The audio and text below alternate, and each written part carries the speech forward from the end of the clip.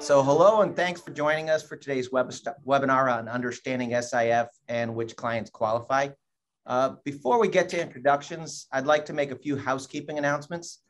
This webinar is pending MCLE credit. In order to qualify for the credit, you'll need to stay logged in for the entire session. Hopefully, we'll have enough time to answer many of your questions. If you have questions that you would like to ask, please click on the Q&A bubble on the bottom of your screen and type them there.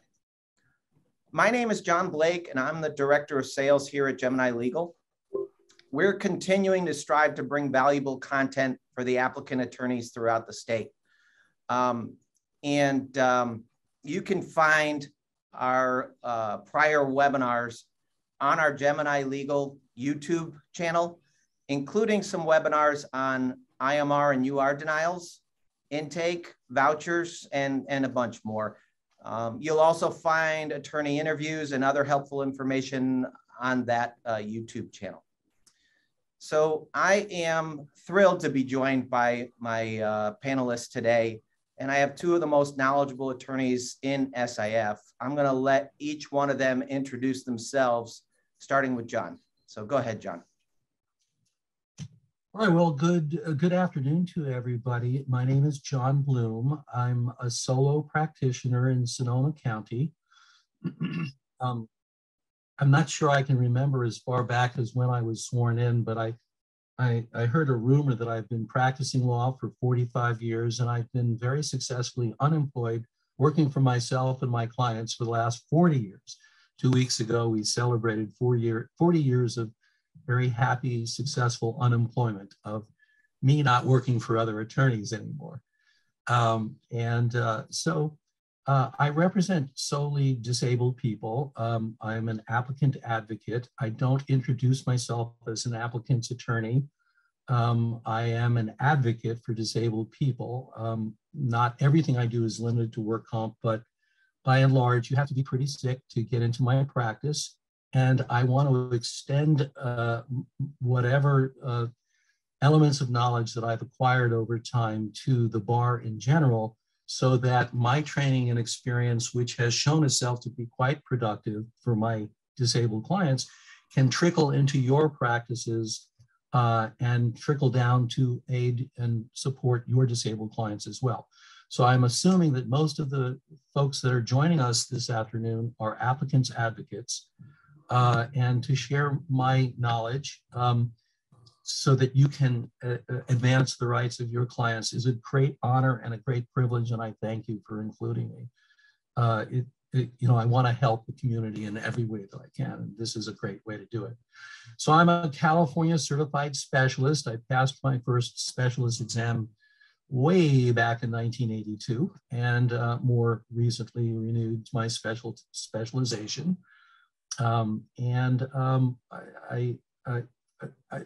Early in my career, I did a little bit of defense work. I really didn't prefer it. I prefer working for disabled people, hoping to, make the world a little brighter place. So that's pretty much what I do. I've tried a lot of cases through the years. I call myself an administrative trial lawyer. I don't work with juries. I work with well-educated judges and arbitrators. So that's kind of my path. Scott, if you wanted to introduce yourself, I think that would be a great thing for you to do next. I sure will. So my name is Scott Silberman. I'm a partner at Silberman and Lamb. And I don't have as many bar years experience as Mr. Bloom. I can say that I started in workers' comp at the age of 5, putting on labels for my dad's books when he was sending out flyers to sell books on vocational rehab. I love it. That's great. So I did start at a very early age of child labor. So our office, we have offices from San Diego through Fresno, a few small offices scattered throughout. We do primarily workers' compensation. I represent applicants. We do a little bit of overlap, maybe 5% of our cases if we have clients with some personal injury issues. As far as subsequent injuries fund, we're primarily in Southern California, And I would say subsequent injury benefit trust fund cases haven't been as prevalent here as in the North over the years. But I would say in the last 10 years, we've had a pretty decent subsequent injuries fund caseload. Before that, our subsequent injury fund cases mainly consisted of somebody that had an injury and we know they had a prior STIP or something like that, and it was an obvious case. I am a certified specialist. I've worked with the specialization, the workers' compensation specialization section of the bar back when they had we were called commissioners, I think at the time, something like that. But both in grading and writing the specialist exams. And now that they've changed that function, I'm still as part of the grading portion of the specialization exams for the state bar. So I think that's it for me. Thank you both for being here. I appreciate you. So I'm going to go ahead and jump right into this. And John, if you could, can you share a little bit on the origination and background of SIBTF for the folks that have jumped on here? Okay, I'm glad to do that. The subsequent injury benefit trust law of California is identified at Labor Code section 4751. And I really think it bears mention to go deeply into the words and phrases in the statute itself so that we can, kind of create a consciousness on the part of all practitioners before they launch into filing an application for SIBTF entitlements. I believe that these laws were first enacted in California in 1946 or 1947. And the purpose underscoring the legislative intent was to encourage employment of veterans of World War II who came back from the Pacific theater and the European theater with significant injuries that returned to the United States. And this was part of the United States workforce. So the purpose of the subsequent injury benefit trust fund is to compensate people for not only their on-the-job injury, which for lack of a better term, we will call the subsequent industrial injury. When I'm briefing these concepts, I write SII. So not only do they get compensated for the SII and the underlying workers' compensation claim, but when you file an application against subsequent injuries benefit trust fund, you will be asking the courts to have the pre-existing labor disabling impairments wrap around the disability tied to the subsequent industrial injury and kind of bootstrap the those two elements together at 70% overall disability or higher, and they get paid at the rate of 70% or higher, or wherever the global combination of disabilities leaves you. So the legislative intent was to encourage reemployment of disabled veterans and other people. It doesn't specifically say veterans. You don't have to be a veteran to qualify for this. And the way that we do it is we wrap around pre-existing impairments and hire experts to determine if the pre-existing conditions were labor disabling. And if they were, we tack those to the subsequent injury disability and look at whether or not we've established the thresholds that Scott's going to talk about in a little while. And again, the threshold criteria is your client has to have 70% overall disability in order to qualify for SIBTF entitlement. In a minute, I'm going to be actually reading to you some of the highlights of the actual statute itself. And I know that this tends to put lawyers to sleep. I apologize in advance for that, but it is just so important. If your brains work anything like my brains, it's almost like every time I read this statute, and I've read it hundreds of times, it's something else pops out in it. And I'm very determined to establish case law through the courts, through judicial review, to speak to every one of those issues that just seem to pop up at me on a case-by-case basis. So the intent, it goes way back to the 40s. When Labor Code Section 4663 was amended 15 years or 16 years ago with Senate Bill 899, there was a whole new era ushered into California work comp practice on the subject of apportionment. A lot of the apportionment that used to be inherent in the compensable consequence of an industrial injury disappeared because the actual language of 4663 that identifies that an employer is only liable for that portion of the disability caused by the work injury. That was very much subject to a different interpretation and different language prior to SB 899. As the apportionment of the new apportionment, I'll call it, hooked in under 4663, sort of showed up, we needed to search for another place to compensate our severely disabled clients. And so as the private sector of work comp underwriting got richer because they laid off a lot of liability under apportionment principles, there was a big and steady and measurable shift into pursuing subsequent injuries benefit trust fund, because that wraps around the pre-existing labor disabling conditions that went out the door on apportionment. So there's a very big tide of increasing filing of applications apparently in California.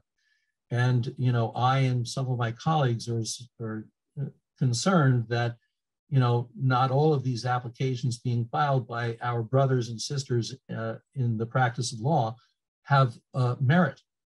So I want to encourage all of the constituents who are working with us today to be really discreet on which cases you actually file with the appeals board. We don't want bogus cases, you know, burying this state agency called Subsequent Injuries Benefit Trust Fund. They only have limited resources. We could talk about that. We'll talk about that a little later. Yeah. So at this point, unless Scott wanted to throw a comment or two in, I wouldn't mind going right into the meat of Labor Code Section 4751. Scott? Yeah, the only comment I would definitely reiterate your statement about being selective on what we file and not just throwing everything out there and seeing what sticks, because that could have long-term repercussions on the laws. And also, like you indicated, the caseload of SIBTF, which we know they've been overworked and bombarded for a long time, and now finally they've beefed up their claims adjusters, which will hopefully help things out. But I do agree on your comments for that. Yeah, we just have to be super selective. So remember, we have a dichotomy here in the SIBTF world that we don't face all the time in the work comp case. I generally like to handle the work comp case and then launch and finesse the work comp case in a manner that helps me launch into my next claim against Subsequent Injuries Benefit Trust Fund. By the way, when you file your application for Subsequent Injuries Benefit Trust Fund entitlement, we wind up, the courts will coordinate scheduling your underlying work comp case with the separate schedule of the Office of the Director Legal Unit that defends the SIBTF claims. And they don't have many days in court, it seems. So there's some tactical advice that I'm sure Scott's going to want to share with you later on whether or not to file and when to file your application. And that, of course, has to be balanced against the time frames that specify when you must file an application in order to preserve work comp appeals board jurisdiction to adjudicate your claim against SIBTF. There is no technical statute of limitations, but the courts borrow from other areas of law and specify those dates. We'll cover that in a little while. First, I'd like to get into the meat of Labor Code Section 4751. So I believe some of the syllabus materials that are appended to this program include an actual reprint of the statute. And again, I don't want to put you to sleep. I'll move through it as quickly as I can. But I really think it's worth mentioning. And after I'm done kind of giving a little bit of hot air about reading it to you, please take it back with you to your office and read it, reread it, read it again. It's got a lot to it. It's a very complex statute, and it's worth poring over, in my opinion. So it says, among other things, at Labor Code Section 4751, if an employee who is permanently partially disabled receives a subsequent compensable injury resulting in additional permanent partial disability, so that the degree of the disability caused by the combination of both disabilities is greater than that which would have resulted from the subsequent injury alone, and the combined effect of the last injury and the previous disability or impairment is a permanent disability equal to 70% or more of total, he, meaning the injured worker, shall be paid, in addition to the compensation due under this code for permanent partial disability caused by the last injury, compensation for the remainder of the combined permanent disability existing after the last injury provided in this article. Let me stop there. That's actually a lot, but the bottom line of what it's saying is up to you as the advocate for your disabled client to recognize pre-existing conditions which might add to the disability tied to the last injury in time, relegating them to a 70% disability or higher. And by pre-existing conditions, there's case law that requires you to eventually show through expert evidence that the pre-existing condition was, get this, labor disabling. I know that sounds kind of trite and goes without saying. Say it again, and it's a mantra for me.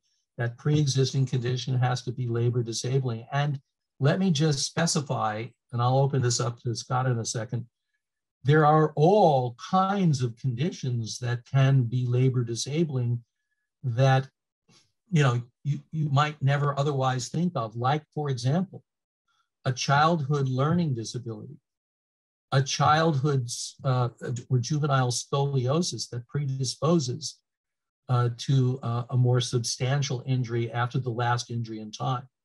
So you can find pre-existing conditions, diabetes mellitus, juvenile diabetes, heart trouble, none of which has anything to do with the subsequent industrial injury, but all of which are capable of being evaluated by an expert. You can hire any expert you want. You don't have to go through the medical unit in SIBTF work.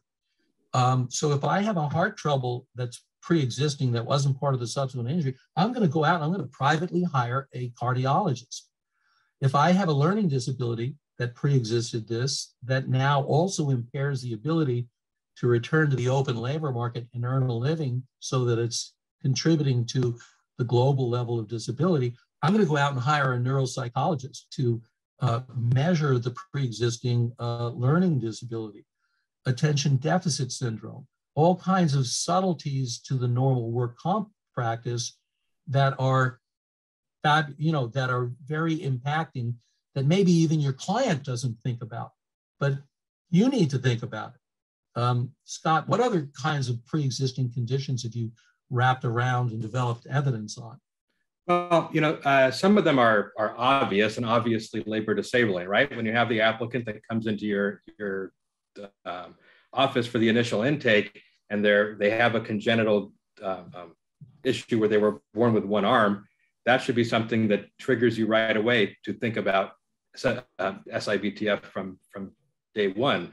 But then there's other things that maybe you won't see without actually going to the person's medical records or taking a complete history from them.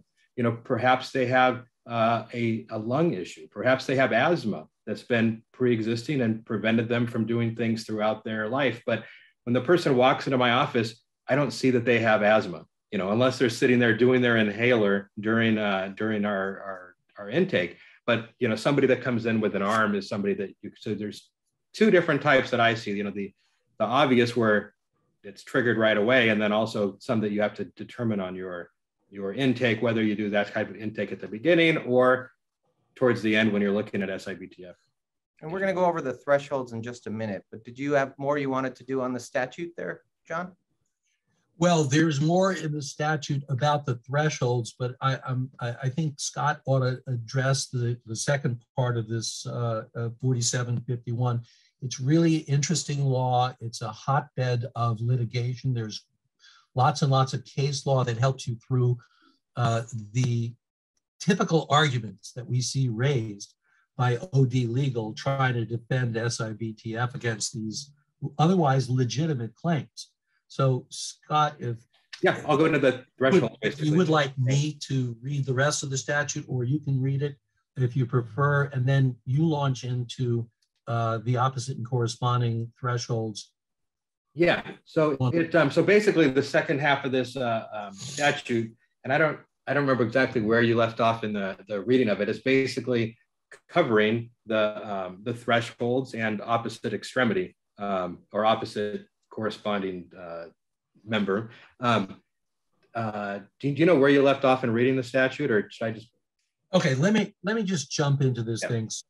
We were, the statute was talking about the combined total level of disability, and there are preliminary thresholds that each one of you practitioners have to meet in order to access SIBTF entitlements for your clients.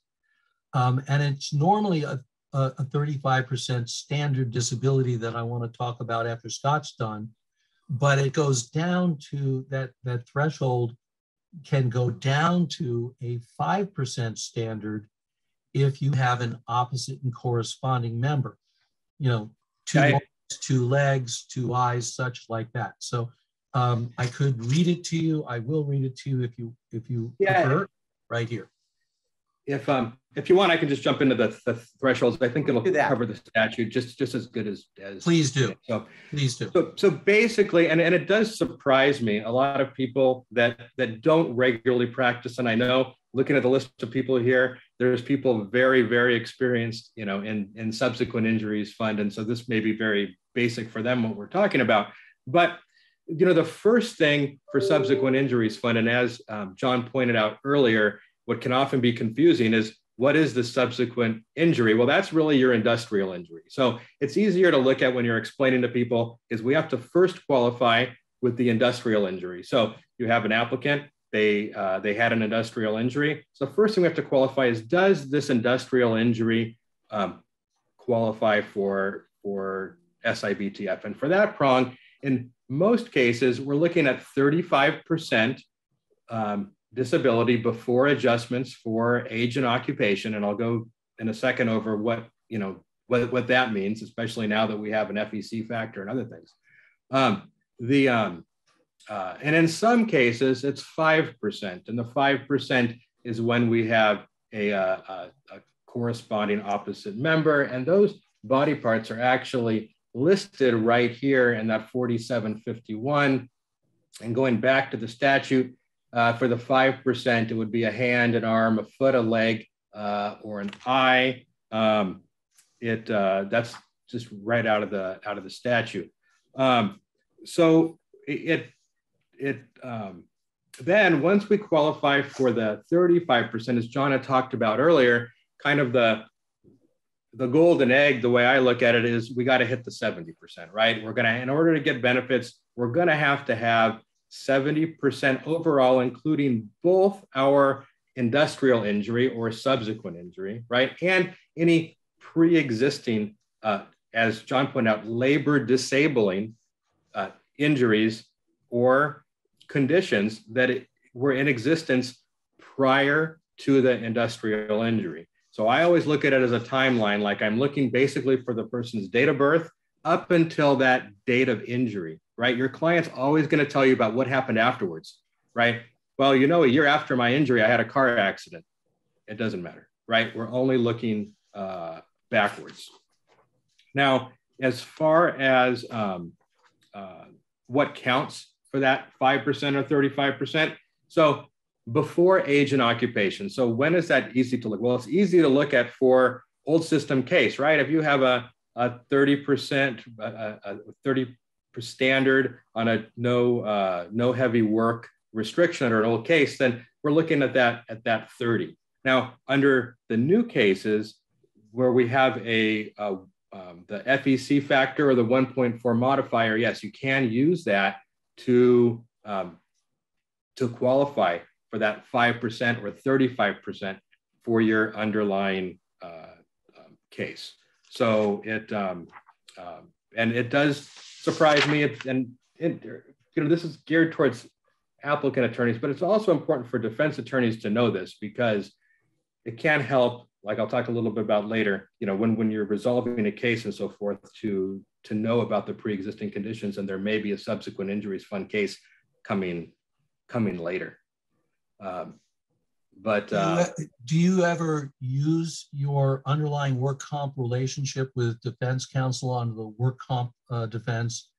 Do you ever work with opposing counsel to engineer, shall we say, an off-ramp from the work comp claim that bootstraps you or creates a launching pad into your SIBTF claim? Yeah, I mean, I definitely do. And it can be for two things, right? I can use it both for my threshold issues. If I have a case where, I'm not meeting the 35%, but I'm trying to bring in an opposite extremity, I'll often explain it to the defense on what I'm trying to do, and they may help me creatively get there so we can get the case resolved. The same thing with if I'm doing a deposition on the internal medicine AME, and I got a laundry list of things for my SIBTF case, I may address them at the deposition of the AME before I've even filed SIBTF. So I do appreciate it when I have a defense attorney who understands SIBTF, and if that's my goal in the case, then there's a lot of moving parts that is important. Can I just mention that oftentimes I'll at least file my application against SIBTF in a timely way to preserve work comp jurisdiction over the SIBTF access and entitlement for a later date. But I typically bifurcate the SIBTF program and claim from the development on my claim against the underlying work comp carrier. So I'll get them both on the same ADJ number, but I'll put off the processing of the SIBTF claim until after I'm done on the work comp claim. Traditionally, I treat, if I've got a case that can be argued successfully as totally disabling and potentially against the sole, the subsequent industrial injury, we'll try to prosecute that to conclusion. And if I do not succeed, I've got the safety net of an existing SIBTF claim to fall back on. Other practitioners who are fantastic colleagues tell me oppositely. They like to prosecute both claims at the same time and kind of play two claims off against the middle, which professionally I find confusing. But at other times, I'll have a claim of total disability going against the work comp carrier on the last claim. And then if I've got my SIBTF fallback safety net positioned, I can work with opposing counsel to engineer an outcome that's short of permanent total, which is what a colleague of mine called an off-ramp to get to the settlement on the underlying work comp case. But I can engineer language in that settlement, either by stipulation or by CNR, that are buzzwords for winning the SIBTF claim. So I really think that it helps to have the same practitioner handling the work comp case and the subsequent injuries benefit trust fund case. Yeah, and we've kind of handled it. I would say that 90% of our cases, or 95, are handled that way, where we handle the SIBTF issue after the industrial injury has concluded. But we have had some where maybe it's going to be 100% either way, And so we try it all at once, whether who we're going to get the 100% from. And in those cases, it's kind of nice because SIBTF maybe or is on our side trying to prove the industrial injury at 100%. Good for us because we won't have some of those credits like SSDI and things that we can get the 100% from the industrial carrier. But for most of them, we do handle it afterwards because getting the reports and everything is if you can get 100% on the industrial case, then you don't have to go through sending them out to your SIF doctors and so forth. So Scott, can I ask you, what do you do when subsequent injuries fund representatives at OD Legal argue to you, well, when you're trying to pursue an opposite and corresponding threshold that's short of the 35% standard referenced in the statute, if you want to get that 5% access to SIBTF because you have opposite and corresponding arguments, what do you do when your argument is your client had a pre-existing right shoulder and the work-related subsequent injury is to the left hand? Right shoulder pre-existing, left hand subsequent injury. Right. What do you do when OD Legal argues to you, well, that's not it's not an opposite hand or an opposite shoulder. How dare you promote the concept of opposite and corresponding when it's a shoulder to a wrist? Does that qualify for 4751 opposite and corresponding in your experience? Well, it's interesting because if we actually read the statute again, it does reference arm and leg, right? And so, my argument is your arm is extending from your shoulder to your fingers. And of course, they will point out that even though arm and leg are listed on there, hand and foot are listed separately, which I think is interesting. So maybe someone at some point thought that a hand wasn't part of an arm, but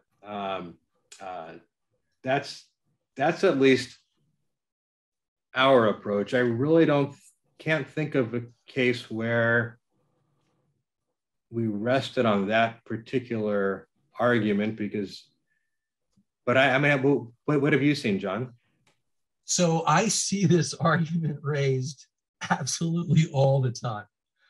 And there is case law. I apologize. I should have created it as part of your syllabus. I apologize for not including it today. But there is case law that confirms without question the requirement that the judges implement the legislative intent and the language of the statute. And the language says, provided that either the previous disability or impairment, get this, affected a hand, an arm, a foot, a leg, or an eye. So the key word is affected. And when you have a hand that you're claiming to be opposite and corresponding to a shoulder on the other side of a human body, we know that it's just pretty simple to prove that a significant shoulder impairment does affect the arm, which affects the hand, and it's a cakewalk to argue that it affects the opposite extremity. So you can have an ankle on the left and a right knee on the right. It affects the leg. So it affects the opposite and corresponding. So when OD Legal argues, a right ankle and a left hip are not the same member, just blow them away. That's an argument we see all the time. It has no merit. Don't let them buffalo you, and don't let them throw 5 cents on the dollar, scaring you away. And don't let the judge scare you away either. If you have a read on this statute and this entitlement, be tenacious. It helps, it works, and the amount of money that you are going to achieve for your clients is astonishing. It's TD for life if you're going to prove total disability. And that TD for life is COLA enhanced. And that TD for life is also retroactive to the last date that temporary disability was paid in the underlying pre-existing, it's retroactive to the last day temporary disability was paid in the subsequent industrial injury. Right. So that's key. I mean, some of these retroactive entitlements on the differential between permanent partial disability in the work comp case and permanent total disability on the subsequent the subsequent injuries benefit trust fund case, it's phenomenal. It goes into the hundreds of thousands of dollars often on the retroactive pay, and then they get TD for life. It keeps a roof over their head, food on their table, sort of like very few other work comp accesses will achieve. So yeah, I just wanted to get that in there on the word of, because we see that argument all the time. And then just to bounce off your affected extremity, we have used like radiculopathy going into, from a neck injury going into an arm to be using that same effective analogy. But absolutely. Great. I probably should move on here. We're time's flying on us, and we have a few questions that I wanted to get to if I could. We have one question. Can you file an SIF case before the work comp case is settled and then use the SIF reports to prove denied injuries, neuropsych injuries or others, with the QME attained under the SIF case? Well, that's a really good question because it goes to admissibility outside of the QME process. I don't think there's a simple answer to that. Scott, if you have a direct... Yeah, no, I mean, it's an issue we've tossed around before. It's an idea we've definitely tossed around. I think if it's something you're going to try both together, then judge is going to have to look at it. I mean, I don't know of any cases that have actually tried and used that. I mean, you have reports that were permissibly attained, even if it's in the SIF portion of the case. I mean, they both carry the same board number. But I think the defense is going to have a relatively strong argument, especially if it's AOE COE that you're going after. That's an interesting case. Honestly, that's at least a 1-hour program. It is totally worth drilling down to get to the answer on strategy of developing evidence. Because remember, on the work comp case, we've got to go through the traditional mechanics of invoking a QME. But on the SIBTF claim, it's just like the old days. You just push a button and hire any doc you want. Doesn't even have to be a QME. I tend to retain QMEs because I think the board likes that pedigree of acknowledgement from the medical unit that makes them experts in our system of work comp. But the SIBTF people have to pay the costs of your QMEs on the SIBTF case. You're allowed to have private conversations with your QMEs on the SIBTF case, whereas under the 3100 or the 31 Rule 31 et sec, the regulations are very damning for the remedies of law. If you have a private conversation with a workers' compensation QME, you're not allowed to ex parte communications. We all know that. But on the SIBTF track, you pick up the phone and you talk to the experts and you tell them what your theory is. And they can call for clarification as well. By the way, I just want to mention to you, I know this is not scheduled on the outline, but I want to emphasize to all of you practitioners, the elements of proving a subsequent injury benefit trust fund case are distinctly different from the elements that we prove in the underlying work comp case. And so we are not required to go back to the work comp QME when later prosecuting the SIBTF case, because the underlying work comp QME didn't address the distinct elements of SIBTF thresholds that Scott has been talking about. So sometimes we get the argument, oh, you can't just go out and shop for any lawyer, any doctor you want. You have to use the old work comp QME. Some of these work comp QMEs have no idea what SIBTF law is or how to analyze those issues. So please educate your judges to remember that. It's an important concept of access to evidence. So I've got another question here, and then we'll see if we can move on a little bit. Can the 35% after DFEC be before apportionment under bookout? Example, 42% after DFEC apportion, 50% to SII. question mark. You want to handle that, Scott? Yeah, and actually, but that's exactly what bookout is, right? That the qualifying is before age, occupation, and before apportionment. I mean, if I put it in a quick nutshell, and I'll go over some of the facts of the Richard Todd case, and actually in Richard Todd, they do a complete analysis of why don't we do that now in the interest of time? Let's see if we can get into that quickly. Okay, so I'll kind of quickly recap the facts. I know a lot of you probably know the facts, especially if you've read the case or if you've read a summary, but the applicant was a police officer that had an industrial CT injury and resulted in an award of 64% disability. The case was later reopened and it resulted in an award of 68% disability, and that was for hypertension, kidneys, and psych. Now, the real issue in this case was whether it's going to be the disability should be added or it should be combined. And they talked about both the MDT and the combined disabilities table. The applicant had filed the SIBTF case, and prior to the last injury, the applicant actually had 5 stipulated cases but the applicant's attorney and the applicant only actually relied on 3 of those stipulated injuries for the award. One for the back for 23%, one for the right shoulder for 10%, and one gastrointestinal for 8%.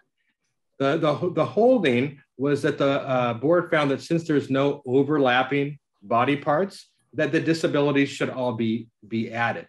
Okay, so what's significant for this? Well, obviously adding versus combining is very significant, right? This had been an ongoing argument for years. Also, as far as why they used the 3, my guess is there might have been some overlapping body parts. They didn't want to use the other 2, and they already came out to 100 with just these 3. Another thing that I felt was very important just from the holding in this is that here we had ratings from both old and new system, and they did add them all up, whether it was old and new. I mean, I know I've had arguments before that we needed to re-rate something under the new system by OD Legal. So that was, and that was actually in the holding. So if you've just read a summary of this case, you probably knew these facts in the holding. But to tell you the truth, if you haven't read it, you haven't done much SIF, this decision, this in-bank decision, basically provides a primer on many SIBTF issues that tells even more than we can really cover in this seminar. It goes over what SIBTF is. It goes over statute of limitations issues. It goes over what must be established in an SIBTF case. It goes over bookout that we talked about just now. And that also talked about adding. It also talked about the qualifying disability being before apportionment. And also, lastly, discussed that SIBTF owes the monetary difference between the 2 percentages, less credit and offsets, even though I believe they said that SIF admitted that bookout screwed up on that part of it. But so that's basically Richard Todd. But my big thing is, if you haven't actually read the case, and especially if you don't practice too much SIBTF, read this case. There's a lot of information in there that is a very easy reading. I totally agree. We've attached the full opinion of the en banc commissioners. It is totally worth reading and rereading. I agree with Scott. It's a primer in many issues in work comp.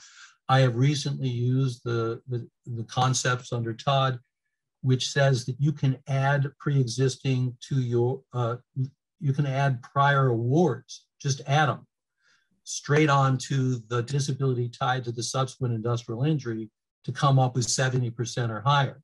I recently worked on a case in which when you add the first 2 disabilities, it exceeded 100%. And then you get to the subsequent industrial injury, which is even higher.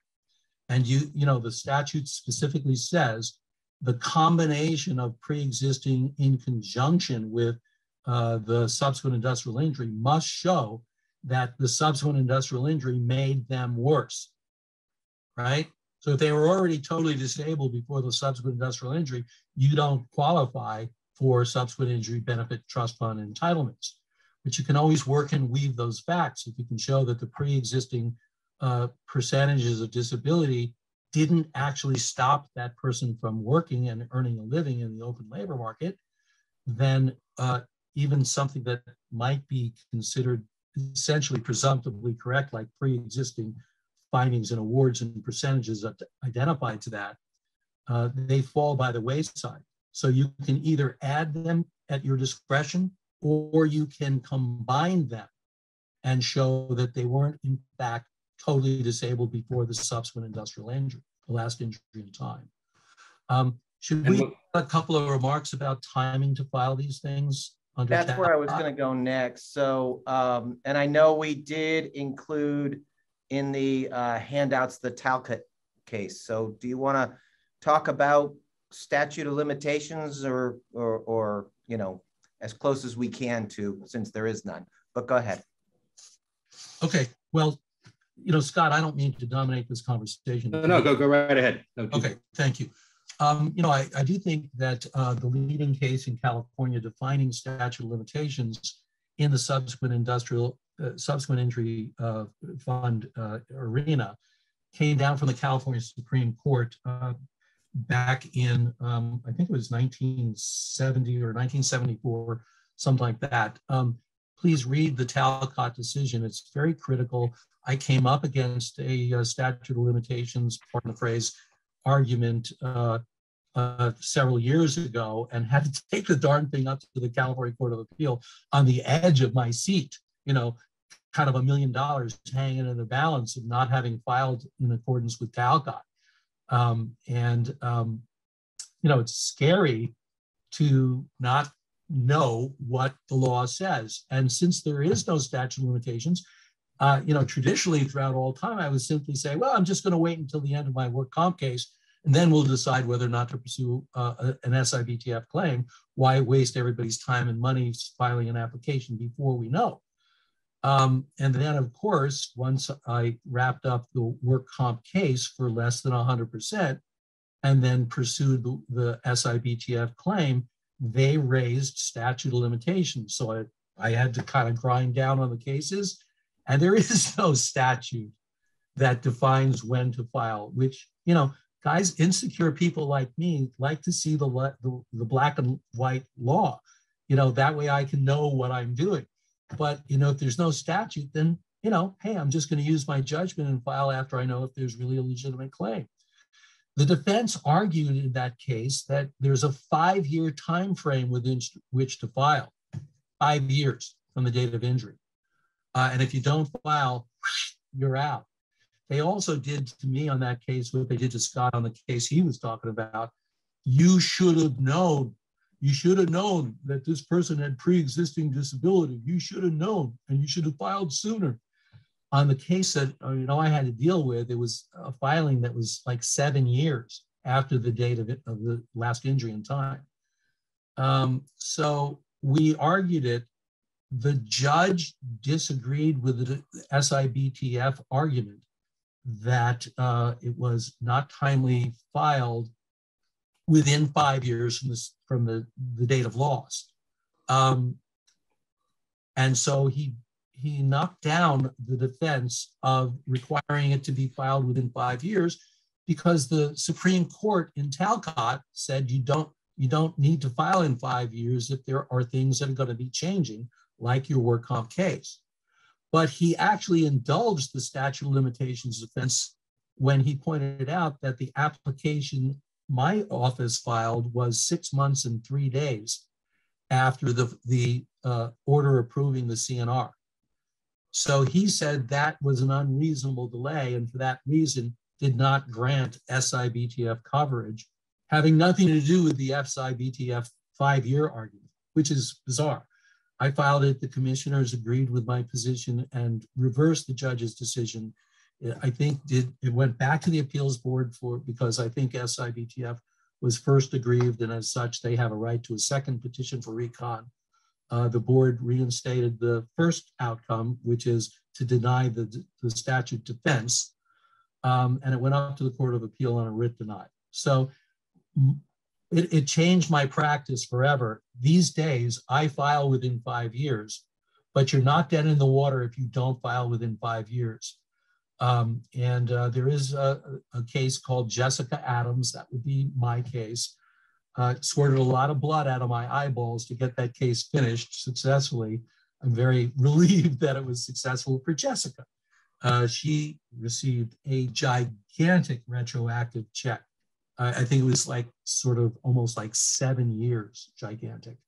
So yeah, that's statute of limitations in the nutshell. There is no statute of limitations, but check out the Talcott decision. By the way, the court consolidated 4 cases with statute of limitations issues on SIBTF at the same time. So when you go to the CCCs or whatever resource books you go to, you'll find 4 Supreme Court cases, all analyzing slightly separate fact patterns on statute of limitations. We should get to the credit and offset discussion briefly before we close. Yeah, and also it should be within a reasonable time, right? I mean, I think that is, people are saying there's no statute. I've heard rumors of people filing SIF on cases that they settled by CNR 20 years ago. And I don't think those are going to be found as a reasonable time. So people that say that there's just no statute, you can file whenever you want. It's not, you can file whenever you want. It's a reasonable time. Correct. Thank you. What about 4753? Yes, let's hit that up. We got about 5 minutes left. So you want to take it, Scott? So, sure. So basically, when we get your SIF award, you know, it's all fine and dandy, right? And then the question is, well, how much is your client really going to get, right? So 4753 is the code that addresses credits. If I'm not yes, you're correct. mistaken. So basically for credits, there's many different benefits that they can get credits for. You get, there's credits and offsets. And right now I'm going to lump them all together because we just have a few minutes and there's a little bit, but as far as if the person's getting Social Security disability, there's going to be some credit or offset. Again, I'm going to lump it together for that. If there's prior awards that you're relying on to get your 100%, they're going to get, you know, money or credit for that. Obviously, correct. The underlying industrial case, they're just paying the difference between the two. So you can see that also as a credit or offset. The one thing to remember that they don't get a credit or offset for is VA benefits. So you can have a VA award that they're not going to get a credit for. But I think whether it's a PI case or I think pretty much anything else, Social Security disability, a disability pension, prior awards, prior settlements are all things that they're going to get credit or offset for. One thing, if your client's deciding between a disability pension and a regular retirement pension, you know, it's a case where they're really going to want to weigh a decision to make in that case because it could make a big difference in their SIBTF benefits. So SIBTF does not get a credit for a pension. They do get a credit for a disability pension, right? Right. Like a regular retirement, they're not going to get credit for, you know, kind of like Social Security disability and regular Social Security benefits, right? Regular Social Security benefits, they don't get a credit. They do get a credit for their Social Security. It's an important distinction. Does SIBTF get a full credit for all the money they get from Social Security or a pro rata credit? Yeah, it's going to be pro rata. So for example, if you have an underlying award in your underlying case for 89% disability, and then you have an SIBTF award for 100%, they're only going to get 11% of the amount of the Social Security disability as an offset credit. Yeah, it's a huge deal. So it's spelled out in Labor Code Section 4751, interestingly, and the credits are spelled out in Labor Code Section 4753. And I believe both statutes were reprinted in your syllabus materials, right? Yes, and I have a couple more things to send out afterwards. And I know that you included something that you sent over to me with a demand letter, a copy of a demand letter. So once you do get everything all worked out, you get them to your doctors and you've got your case worked up. What do you do? I'm sorry, I missed the question. I didn't quite track you. So getting to you at the end of final evaluation, what do you do after you've got your final evaluation done? I send over demand to SIBTF and their OD legal representatives. I give them a brief period of time to analyze the issues. I usually give them 20 to 30 days to think it over. And then I file a declaration of readiness to proceed to hearing. These days, I tend to get more cooperation from OD legal than previously. I'm not sure exactly why, but I'm not going to stare a gift horse in the mouth. I'd rather settle the case properly than to have to adjudicate the process through the bench. And on the subject, can I just throw out one quick caution? Please be so careful not to just take any lump sum CNR amount of cash that OD Legal throws out to you in lieu of really analyzing and pursuing the SIBTF claim. The tradition is monstrously undervaluing the entitlements when you win, because the entitlements when you win go into the hundreds of thousands of dollars, often into the millions of dollars, and I'm not exaggerating. I have a 30-year-old client who qualifies for total disability. The amount of money that goes his way, having won total, is astonishing. So don't take $50,000 or $75,000 on a $1 million claim. And if you're not clear about the values and have to evaluate it, call Scott Silverman. Call a practitioner that you have confidence in that knows how to evaluate it, because we'll pull out the calculator and crunch the numbers for you, and then you take it from there. Yeah, and one thing I would tell people, because I've run into a lot of applicant attorneys who indicate that they don't do SIBTF for a number of reasons, and I understand. If you have a small firm, SIBTF, I know one of the objections that applicants attorneys never like is we get checks every 2 weeks on these STIPs, right? There's no commutation of fees, and some of the cases may have credits and offsets where it's going to be 4 years before you start getting any benefits. And then you're getting a 15% fee off of your client's, $400 check every 2 weeks if it's a low wage earner. So it is very important that if you don't handle SIBTF, or you plan to refer it out, or you plan that you have both in your upfront retainer agreement, you let your client know you don't handle SIBTF cases, just like you probably let them know you don't handle civil cases. You're not handling their divorce. You're not handling, so forth. That will help cover you. And then some of the attorneys that we work with that refer us cases, they have another form that they have their clients sign at the end of a case saying that they don't handle it, and list us or 2 or 3 attorneys who do handle SIBTF cases, especially if there's an issue there. I mean, I can tell you that I have heard, I've had cases referred to me from malpractice attorneys just to try to see if we can win the underlying case or not, to get over the statute, to see before they go after the attorney that handled it to begin with.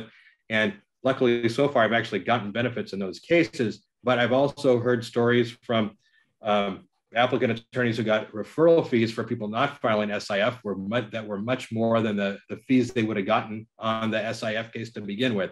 So it is very important to let your client know if you're not handling SIBTF cases, and to either refer them out, but at least let them know. On that note, on the information that I send out afterwards as a follow-up to this, there will be a copy of the recording to this, as well as contact information for both John and Scott. So if you'd like to reach out to them, you can do so. I'll try to put in the copy of the demand letter and the Talcott case, because somebody said they couldn't find it in what I sent out. So I'll send that out as well. And thank you guys both for joining and being on the panel. I really appreciate the time. The time goes so quick. I know there's a lot more that we could have gone into. We just don't have time for. But thank you to the audience for joining us, and to both of the panelists for giving your time to this. So thank you. And feel free to email any questions to myself, and I'm sure John too. And if you do need examples of referral letters because your office doesn't handle SIBTF cases, or the language to put in your initial retainer, I think I've got examples of both of those that I can email out to anybody that would like like that for their office. Yeah, I'll try to forward you the case law that supports the concept of affecting an opposite and corresponding, because that's critical language, and it's clearly the state of the law in California. All it has to do is affect it. Wonderful. Anything you two get me, I'll include. It'll take me a few days to get the recording all cleaned up, and then I'll get it out to everybody with your referral information. So again, thank you very much to everybody for joining us. Thank you to the panelists, and look forward to seeing you on our next webinar. Thanks. Great. Okay. Have a great day. Thank you, everybody. All right. Bye-bye.